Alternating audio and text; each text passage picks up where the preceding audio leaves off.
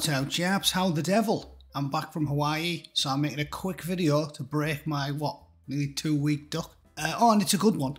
It's a great one. And I'm saying that because it gives us the opportunity to fact check the fact checkers. Of course, I'm talking about the BBC and their laughably named reality check section. Reality check. You only think this is a reality check if you've got an invisible friend, a magic talking frog that follows you around, giving you insane predictions about world events. Let's see what BBC Reality Check has to say, shall we? Ukraine war. Fact-checking Russia's biological weapons claims. Reality check from the world's worst state-funded communist propaganda machine. Yeah, I trust them to give me a reality check. Like I trust Harold Shipman to check me tonsils. It says, Russia claims that biological weapons are being developed in laboratories in Ukraine with support from the United States. It says evidence is now being destroyed to conceal the weapons program, but the US says it is total nonsense. Yep, right up. And Kamala Harris, she strikes me as a bastion of integrity. Okay. Fuck me. Yeah, she's as honest as the day's long, huh? So, good old BBC, we could trust them. We've looked into some of the claims and assessed whether there's any evidence to support them. No evidence. Well, that took them 10 seconds. No evidence. US funds biological weapons research in Ukraine.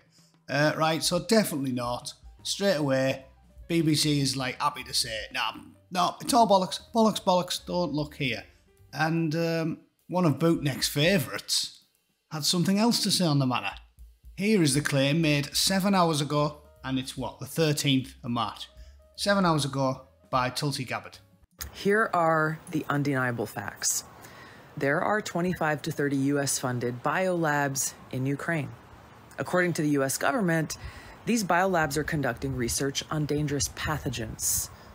Ukraine is in an active war zone with widespread bombing, artillery, and shelling, and these facilities, even in the best of circumstances, could easily be compromised and release these deadly pathogens. Now, like COVID, these pathogens know no borders.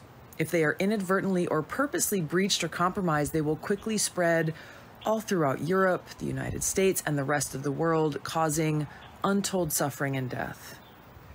So in order to protect the American people, the people of Europe, the people around the world, these labs need to be shut down immediately, and the pathogens that they hold need to be destroyed. Reasonable, sensible, impassioned plea from a reasonable and sensible woman, which is why she had about as much chance of being nominated VP by the chittering bedwetting simpleton in the White House as I have of being nominated Minister for Calm, Measured, Clean Language. So we've got a simple choice to make, ladies and gents, and I'm happy to go on the record right now. 7 hours after Tulsi made this claim, she says there are 25 plus US-funded biolabs in the Ukraine, and these clueless commie fuckknuckles say no evidence US funds biological weapons research, because what they're doing here is playing an unsubtle word game.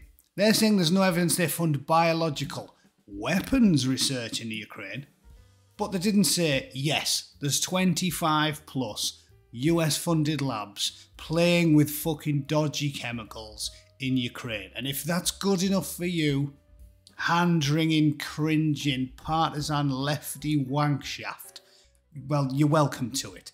But I like to think that anybody who is even remotely impartial is once again filled with disgust at the word games, lies, and to use their own favourite term, misinformation from Silicon Valley, the mainstream media, and our own fucking governments. Let's wait and see what the truth is, shall we? But I know I believe, and it isn't the bastard BBC. Thanks for watching. See you all very soon. Cheers.